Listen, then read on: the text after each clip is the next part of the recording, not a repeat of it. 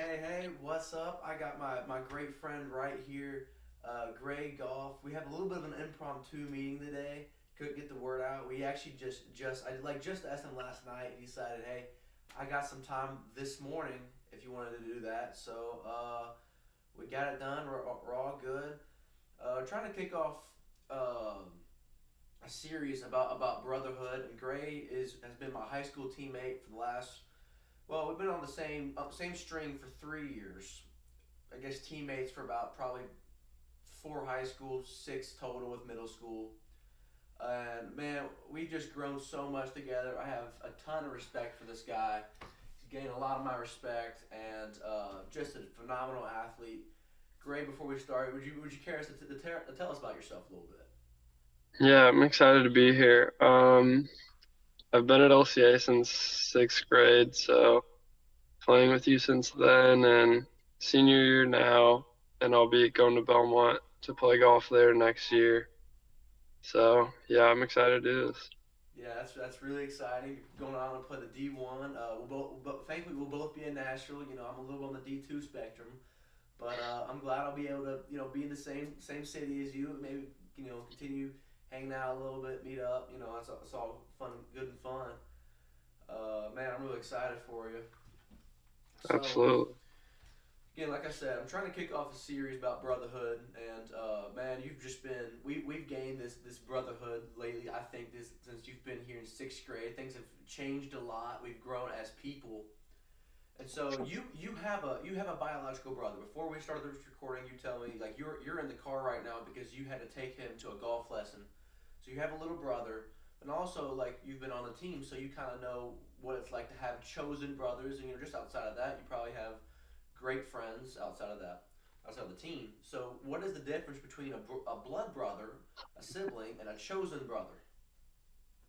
I think that um, a blood brother, you kind of that's who you have to be with, and you love him no matter what.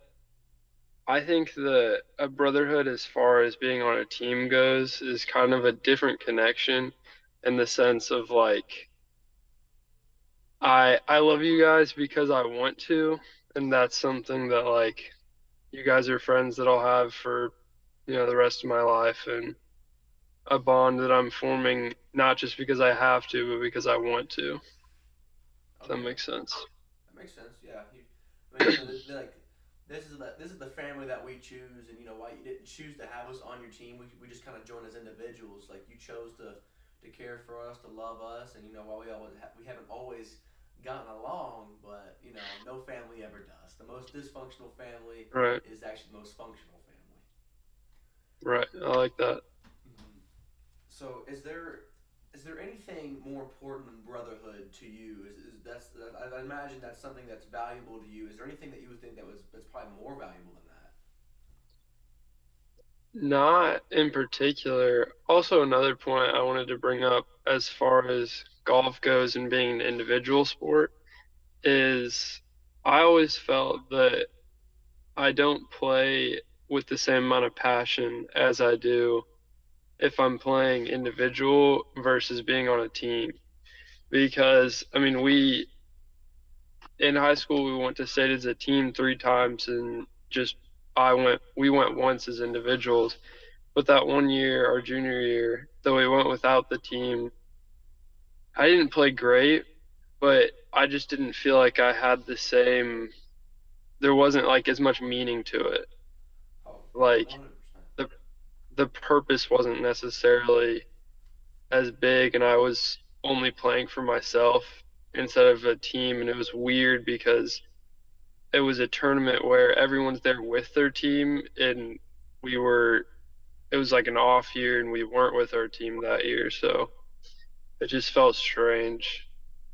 It But did. It did. I was with you. We roomed together that individual year, and no, I 100% agree with you. Like that to me it did feel strange without Jake and Trey there, the two guys that on our team that didn't go with us. But like that, yeah, it definitely took a lot of passion out of it. I think we would have shot a lot better if we had the team there. We got robbed a little bit of that too. If you remember regionals that junior year, man, mhm. that was tough. golf wasn't. But if the system was better, then we would have gone. But it is what it is. Stuff Right. happens. But no, I agree with you. I mean, when you have guys with you, even with golf being an individual sport, like it's different. It's you're a lot bonded together. You're not playing for just yourself. You're playing for something more, and it really just brings out the passion in us. Exactly. So what do you do? Like, let's say, and you probably have experience with this because I haven't always been a decent golfer.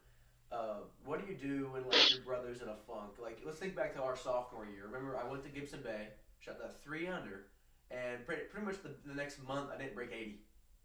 Like, Yeah. so what would your advice be to somebody like if your brother's in a funk? I would say that the worst thing you could do would be to like push them out of the group is Mm, because as soon as someone plays good, they have and then the next day, week, whatever, they have a bad round, as soon as you kind of put them away, I feel like they're never going to come back. So I think the best thing that you can do to help someone out when they're in a rough time is just try to be there for them in a sense and just keep trying to push them, even though they might not think they're in the best spot. Just kind of help them with advice and tips. And that's just another thing that I feel like the a problem that I have with going into tournaments and that I end up not playing well in is I'll have expectations and I'll be like, oh, I shot 69 like in your case, like I shot 3 under and now I'm expecting to shoot 3 under or better in this round and future rounds. And I feel like that's just such a negative aspect you can put in your head is to have expectations. Because the one tournament I played the best in this summer, I went into it not thinking anything of it. It was our USAM qualifier, and I honestly didn't think I was gonna come close to being in the top five. Like it's a lot of D1 golfers, good amateurs that have just stayed amateur, didn't turn pro. And I think the best thing that I did for myself that week was I went into it and I wasn't trying to shoot a number and I wasn't trying to get a certain place or win. I just went into it and I was kind of wanted to play my best and just see how I matched up with everything else. So I feel like the best thing you can do for someone that plays good and then gets into a funk is just to help them realize that they just need to try to do their best and not have expectations based on a previous round before a week before when they might have played their best in their life because you don't want them getting to think that, oh, I've shot that, so now every round forward should be that or better. Like that's just not something that's going to be beneficial to anyone. So I think that the best thing to do is help people realize that having no expectations and just trying to do their best, whatever that is, it's fine if you shoot 80 or 65 as long as you're trying to just do your best. I feel like that's the best thing you can tell someone.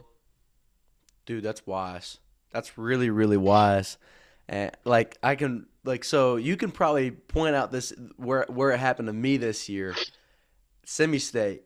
So at regionals, I shot 4 under, really great round. Only shot off the lead. We go into our next. All right, I'm going off last. I led the team that day, and this is it. This is the tournament we need to go to state. And I shot I shot 84, worst on the team. Went into that tournament as as playing in the best group with the best guys, and I left it with the worst score. I know what you mean. I put expectations on myself. I'm like, listen, I just shot 68. I need to, and this is postseason now. I need to carry this team. I need to do what I need to do, and get it done.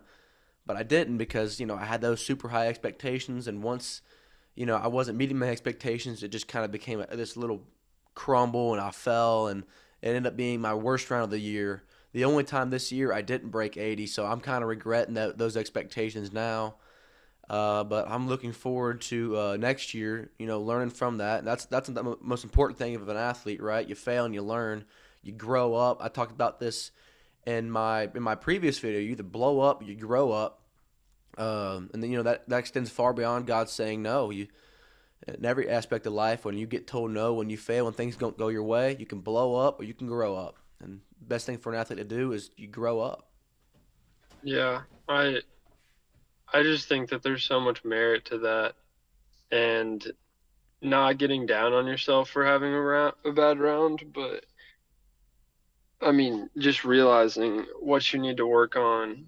And I think that also plays into the expectations thing that I was talking about earlier and how much you practice, because if you're just trying to go into a tournament and play your best, like something that's been big for me is as much as I can practice for hours and hours, and then I'm able to like mentally tell myself like my best is going to be enough.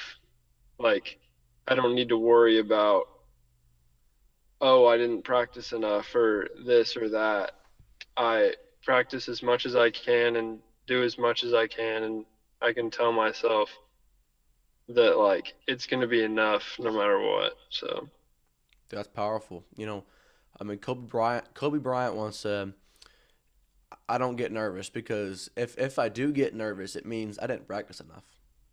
Practice yeah, is key." exactly. I mean, you shouldn't Right. ever have a situation on the golf course, no matter how high the pressure is, no matter what the situation is, where you haven't practiced the shot. You're not going to be asking yourself to do something you've never done before.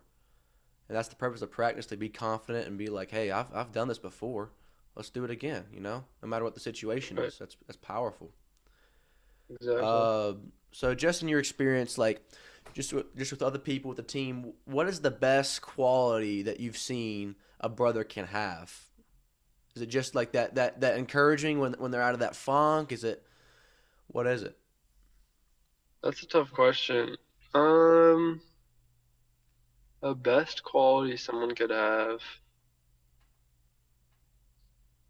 I would honestly say someone that stays extremely like mellow and doesn't get super high or super low, because I feel like having someone that gets super high and super low is good in some aspects, but having someone that is just like a mental giant that can just like cruise through whatever and not get super happy or super mad is just a good it's like a good anchor for the team to like bring them back to reality. Like Mm-hmm. if the whole team plays well and you see them acting normal, you're like, all right, everything's going to be fine.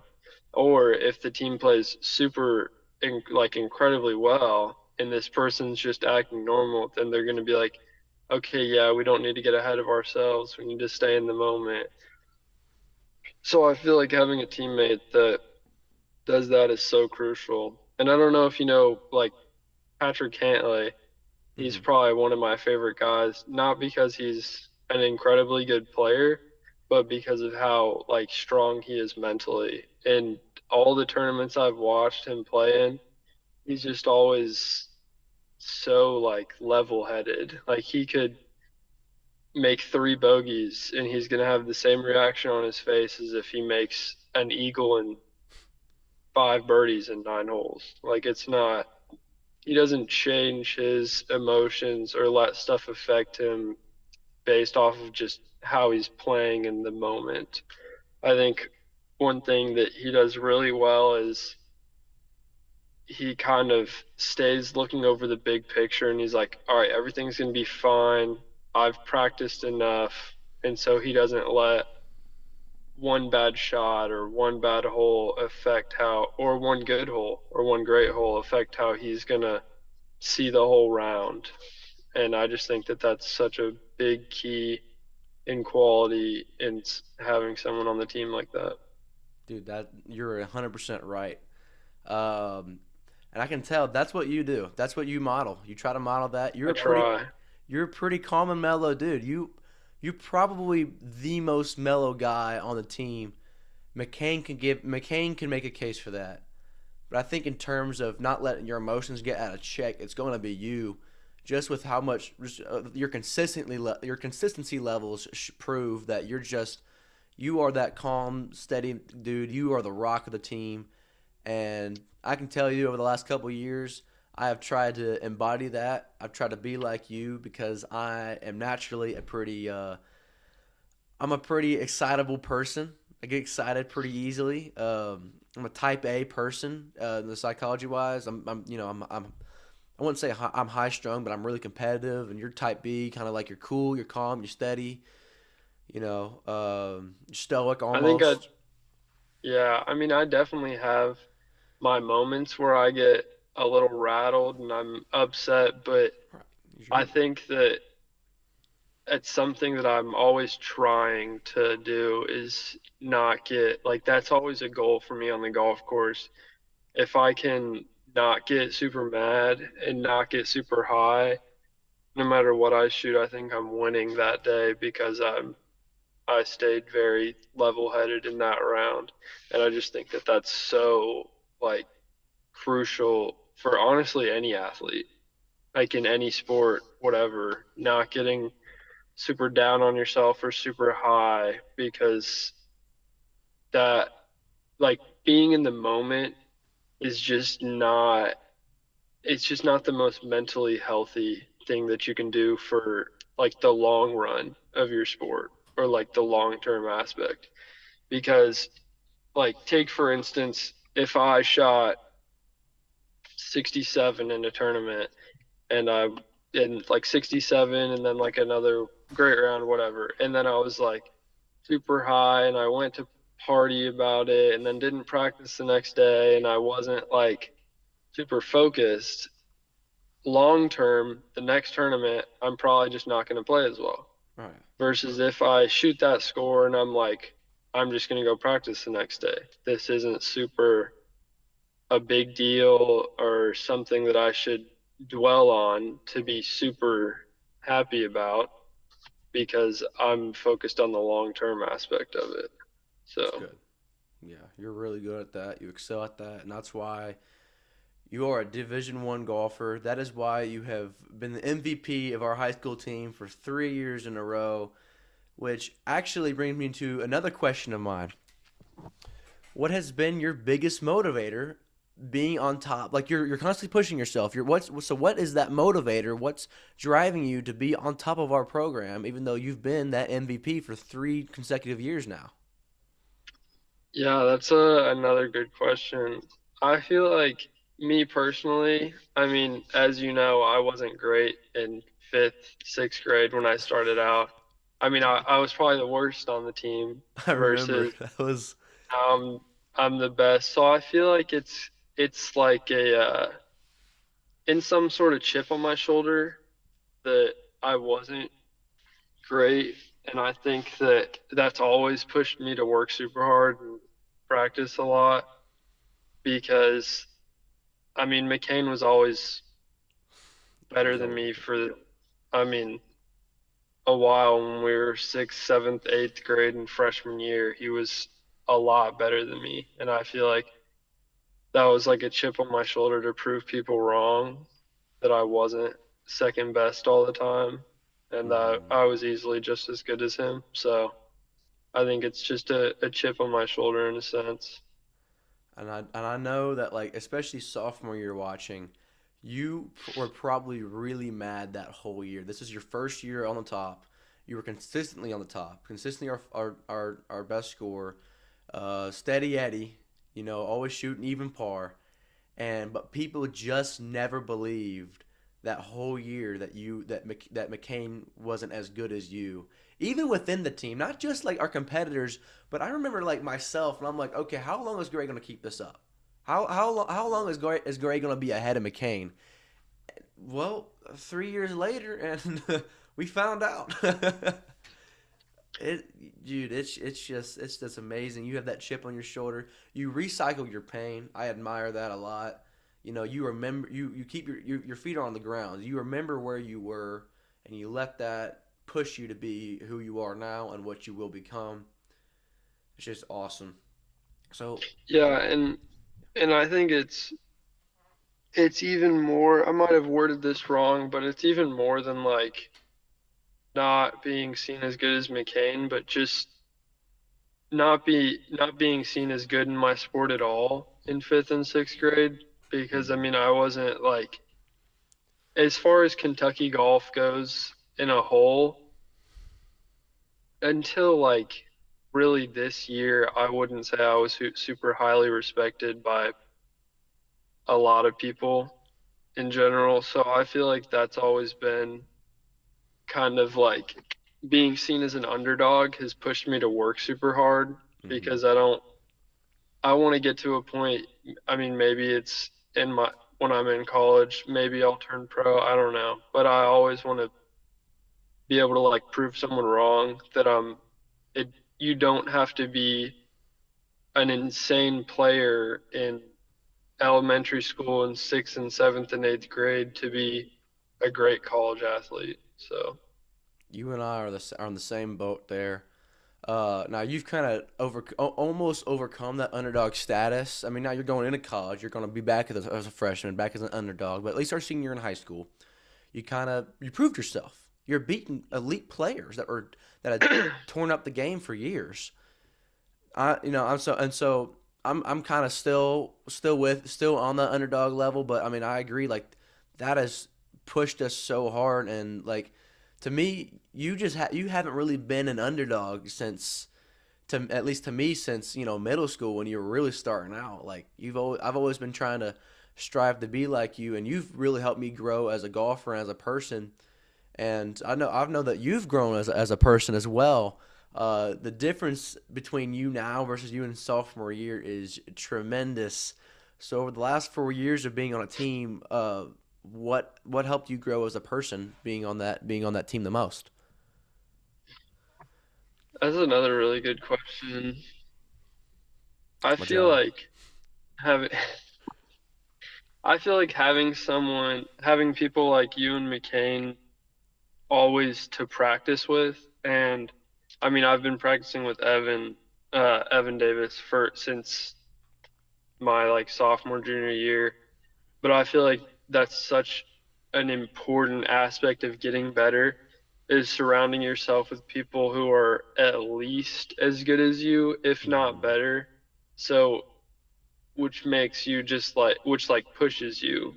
Like I think that maybe not every time you play, but it's good to get like beat down by someone who's really good a couple times at least because it really brings out the aspects of your game that you need to work on because I feel like for me at least when I'm always playing with Evan, I mean everyone knows Evan like bombs it, whatever, he kills it.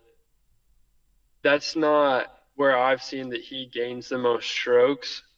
It's almost his like not mental approach, but his course management approach to everything. He takes so much time on his shots and he's so critical in his thinking. And I feel like that's something that I need to work on. And just playing with him so much has shown me that that's like a weakness in my game and that sometimes I rush through a shot or don't take enough time. But so I think that it's really important to play with people who are better than you because it shows you what you need to work on and it shows you the weak points in your game that you need to put more time into. So, That's really good. I know Evan's a great role model for you. Evan Davis he just graduated from Belmont. He turned pro, didn't he? Or he's yeah. turning pro. Yeah, he's turning pro. An elite golfer, standout guy. Love this guy to death.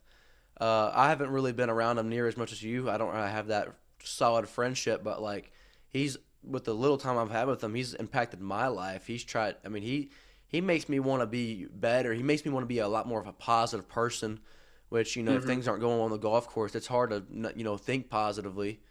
And but I've been trying to model Evan like that because, like you said, when we were talking earlier, he's just such a positive person. I mean, no matter what kind of game he's having. He never has a negative outlook on the game, and so I'm trying to model that moving forward into this 2023 year.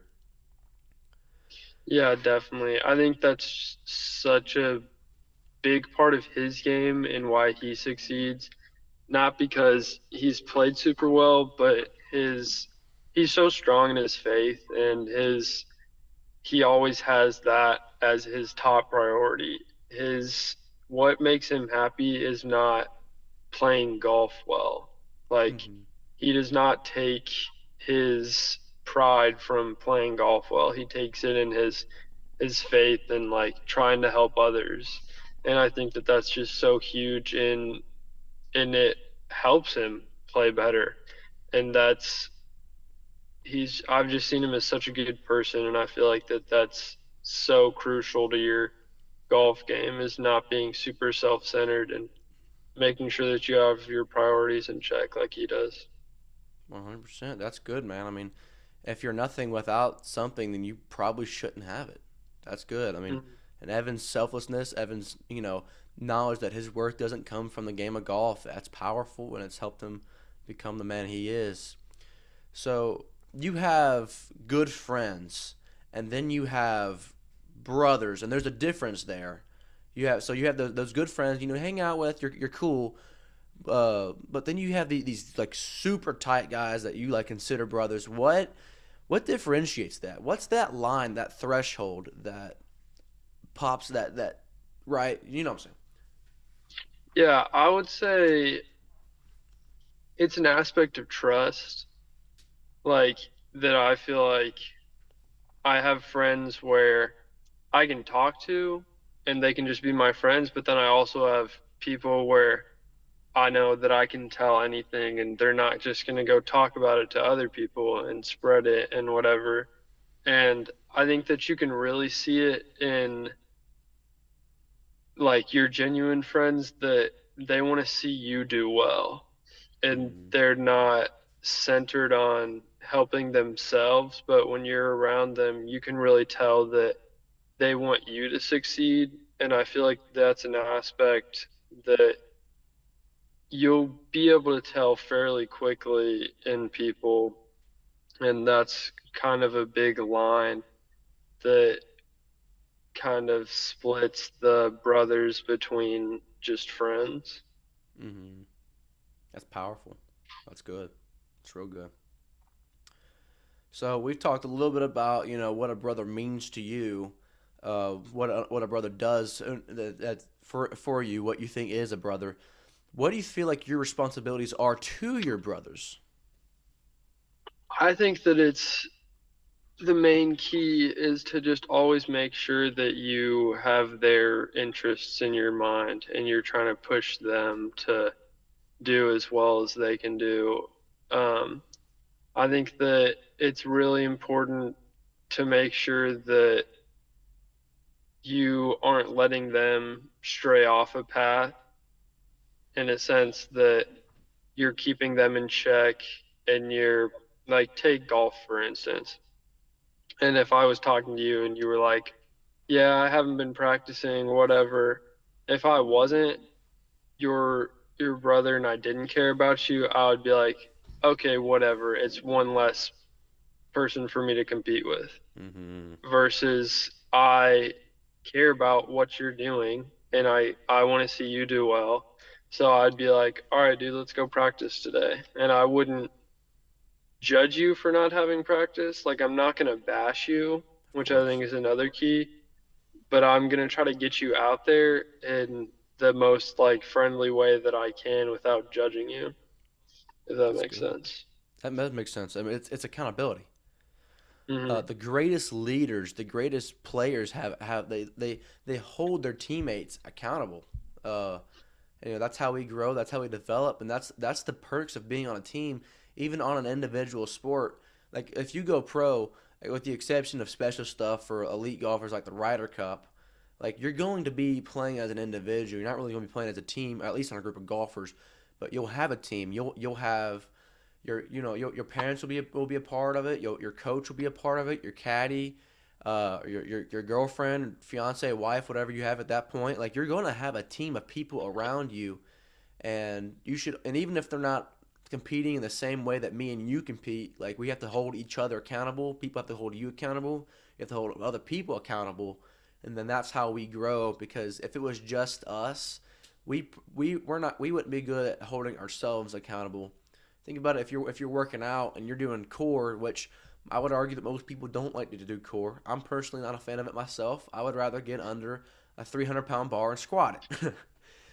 But the thing is, if I have that accountability partner with me and they're doing the core with me, I'm going to do all of the core and I'm going to do it well because I have that accountability partner, and also I just want to be better than these guys. So I want to compete, and that we feed off the other people and that accountability and that competition. Exactly. Yeah, I think that's big. So I got one last question for you, and then I know I'm taking a lot of your time right now. Uh, what do you wish you knew about being on a team going into high school that you're going to carry going into college? I'd say there's a couple things for me is it was huge the time management side of things going into my freshman year in high school. I didn't really realize how big like academics played a part in balancing your time. I mean, you have to be good at balancing your time with school and golf because freshman year, I mean, my whole goal was I wanted to make the top five so bad, and I did, but I didn't realize what that meant as far as how much school we had to miss.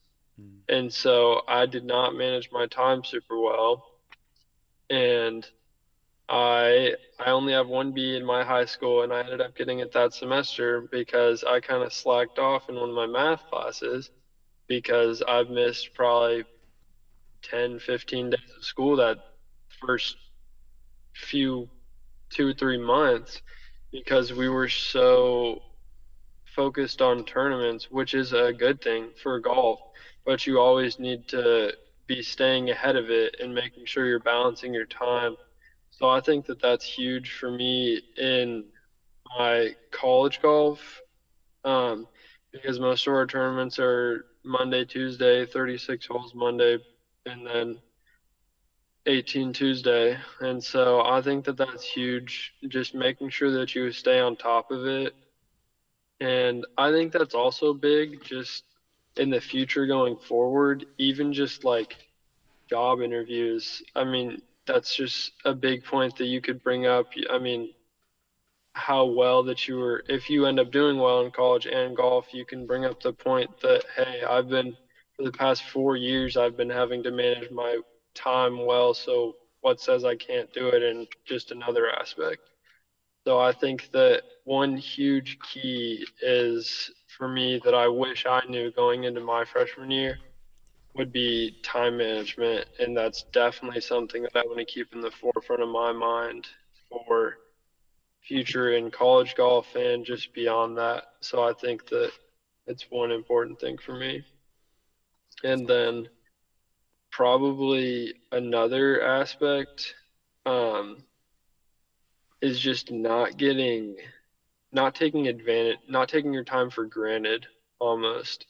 Because, I mean, college, you're going to have so much time. And I think that it would be very easy to get off track and, oh my gosh, I have so much time. I can go to parties, I can do whatever, I can just go hang out with friends. And I feel like for me, my goal is to get as good as I possibly can in college. And maybe that's turning pro after, maybe that's not, I don't know. But I just want to, I just want for me to make sure that I don't have any regrets after college. Like, I don't want to be 24 graduated and be like, oh my gosh, what if I only practiced more in college? Or what if I only focused more in college?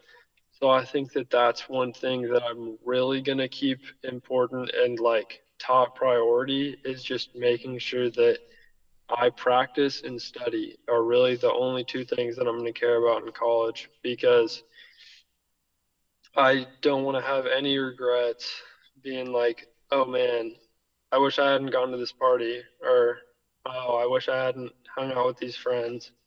So I think that that's a huge key for me is just making sure I stay focused and so I don't have any regrets after college. That's wise. That's so wise. So time is the theme here. Time's very important. It's very limited, and we should value all of it. The time management portion, I understand. I didn't learn that as quickly as you did, which may be why why there's just so much of a difference between us. The funny thing was, like, the thing I realized with us, I didn't think that there was too much separating us a few years ago. I didn't think, oh, I can do a few more things here and I'll be like Gray. And you've proven over our high school careers that's not the case. It's like it's almost like the harder I work, like the more I realize how much better than me that you actually are. And one day before we graduate college, hopefully before we turn 20, I will prove, and I will finally like kind of be quite on your level, match you a little bit better than I have. But I mean, you have pushed me more than you realize, and you're just awesome. And the value of time is something that I've really fallen in love with. One of my thought processes this year, and I've been trying to stick with it, is like, is what I'm doing right now, um, is what I'm doing right now in my situation, um, is it helping me? Is it helping me accomplish my goals? Is it furthering my progress? Is by doing this right now, am I improving? Am I getting better? And so training is it's so much more than just what we do on the golf course or we do on the range. Like it's more than that. We leave the golf course, but our training doesn't end there. We go home, we listen to podcasts, we read books, we study film. I know, like, whenever we've been having a practice run together, you're in a cart and you're not really doing anything. Yeah, you're on Instagram, but you're not watching mindless bullcrap on Instagram. You're watching somebody else's swing. I remember being in state with you in Bowling Green. You show me your phone. You're like, dude, look how like pure this dude's swing is, and like that's. I thought you were crazy. I was like, well, that's not what I would be, on social media, watching. I'd be watching something like Colony or something, and that just Yeah. shows like you were like for most of our lives, you've been more obsessed with this game. You've wanted this game more. And that's why you're better than me. Despite what we do, I imagine our practices on the course aren't that much different. I doubt you're putting in a crazy amount more hours than I am, if at all. But the thing is, with you, your training doesn't stop at the golf course. While for the most of my high school career, mine did. And so what you're doing, like with your sleep schedule, with what you're eating, even like 24 hours of your day is about growing and training. Even your sleeping Yeah. is training to a certain level, and that might be where you've just been able to excel more than anyone else on our team, and more than Yeah. more than almost anyone in the state of Kentucky. And I think that it's huge to make sure that you're invested in what you're doing no matter what. And actually, this is what I was doing right before I picked up the call, but I was reading this book. I don't know if you can see it, but Bubba it's Watson, called up Up and and down. Down by Bubba Watson. And it's just going through his mental struggles and how he had a lot of low points in his life and how he was able to kind of switch up his mindset and switch up how he was thinking about a situation. And I think that it's just so huge. And just another thing that goes back to me being a mental giant like Bubba Watson or Patrick Cantlay is they've had such successful careers not because they are such a better iron player or they're so much better with their wedges. That's not where the difference is cut between the top 10 in the world and the lower 1,000 guys. It's really just your mental game. And I feel like that's so huge in just not getting super ahead of yourself and not getting super down on yourself is just plays super say like a huge part in their games and and their success in the past 5, 10, 15 years that they've played. And I just think it's super huge. And even how smart they are on the golf course, knowing I need to be aggressive here, I don't need to be aggressive here, or playing the percentages, whatever it is. I think that there's this so much knowledge past, oh, I'm such a good ball striker, oh, I can hit it so far, whatever. I think that there's so much of the game that people aren't focused on, and that's just like how smart you are. Your golf IQ and your mental game, I feel like, are two huge aspects because I feel like you can, I mean, not hit the ball super well in a tournament, but the best players are able to turn those 77s that someone else would shoot into 72s and 71s, and that's their horrible day on a hard course. Like they don't let their round spiral out of control, and they don't let themselves get into big numbers, and they don't let one bad swing screw up their mental game and let that round spiral into shooting a whatever high number that is. So I feel like that it's just so important to keep yourself invested in stuff like that and reading books and whatever and just making sure that you are a mental giant, and that's just always something that I'm really trying to do, and that's my goal. And if I at the end of the day, if I can tell myself, one, I practiced as much as I possibly could, I'm not regretting not doing something, and two, if I didn't get super up and down on myself, I mean, I won in my book no matter what. So, Dude, that's so smart.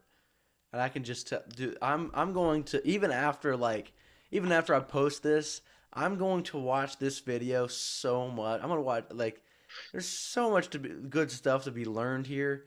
Uh, I wish I had this conversation with you earlier. Honestly, that's power. Like that's so it's awesome. You're always learning. You're always growing. Off the golf course, you're getting that mental game checked in, focusing on things that matter. I remember I told you back in our junior year regionals where we are in the playoffs here. All right, we're going to the second playoff hole where, as you remember, things start to fall apart. And I told you on the tee box while we were waiting, I said, dude, if we had my power, if we combined my power and strength, and then your sheer accuracy, we would be unstoppable. And I think I was at fault there. I think I was wrong. Physically, I wasn't. Now, physically, if we're looking at the physical aspects of the game, I was right because honestly, that I'm not half as accurate as you are, and I'm just a bigger dude than you are. Uh, but no shot at you. But physically, yes. But your obsession with the mentality of the game is why you're so much better than me. Not just because you have a better swing or you hit it straighter than I do. You know the game more. You've learned the game more. You've thought about the game more, and then that's what's made you so elite. And just awesome, man. I know we this conversation took a turn for the better. Kind of went away from the brotherhood talk and we went to mentality and winner's mentality, and it's a good turn for the. I like this, but I don't have anything else for you. So if you have something else for us, for me, please be free. Feel free to share it. We'd love to hear more wisdom from the legend Grey Goff himself, Division I athlete, committed and signed to play at Belmont in Nashville. yeah, I mean, I can't give away all my secrets, but you beat them yeah, with the secrets, and then you tell them how you beat them at the end of your career. That's right. I was listening to a podcast yesterday that said something like that. yeah, I mean, I think it's just for me and how good I can get myself to be is just those two things is Hmm. not regretting anything and just not getting up and down. Like not getting too high and too low is like huge for me. So I just think that honestly, I don't care if you play football, baseball, basketball, you run, you play tennis, whatever it is. I think that that's just like, I mean, if every athlete did two of those things perfectly, which I think is ridiculously hard, but I feel like two of the athletes that I feel like do that perfectly are Tiger Woods and Patrick Cantlay, because they're just like so mentally strong. Like Mm-hmm. they one big huge thing that Tiger's dad always told Tiger was you have 10 seconds after your shot to get mad. And if Yes. you're mad after that, it's just stupid. You're killing yourself. And so I think that that's just huge. And I don't think that works for me personally. I'm just going to have try to have no time of getting too mad or anything after a shot. But yeah, that's about it. Those two things are huge keys in just any sport, honestly. Mm-hmm. It's about acceptance. About acceptance. No matter where the shot goes, I'm going to accept it. It's good. It's real And good. just worrying about your next shot and the next thing. What you can control, absolutely, dude. That's awesome. I've loved this conversation. I know I've taken a lot of your time. Thank you for talking with me this long. It's been amazing. Uh, so if that's it, man, have a good one. I love having you on here.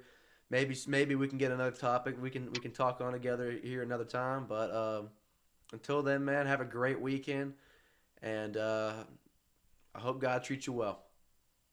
Thanks, man. You too. Appreciate you, dog. See ya. Well, guys, that was Grey Goff, Division 1 golfer, one of the best golfers in the in the high school state of Kentucky for years. He's had so many great mentors with him. He's played golf with some of the best. He knows what he's talking about, and he is just a legend. And honestly, one of my heroes, one of my mentors, one of my role models as I've grown up, grown in my faith, and I've become a lot more like him, and which has made me a better golfer, and I believe a more dynamic and better person. So with that, man, I'm so glad to be back with you guys. Back in the chair, as I said in my last video. I'm going to be working on my next video. Hopefully that'll come out soon. But until then, guys, I hope God blesses you. Hope He blesses your day. And I love you guys to death. I'm praying for you always. Until we meet again.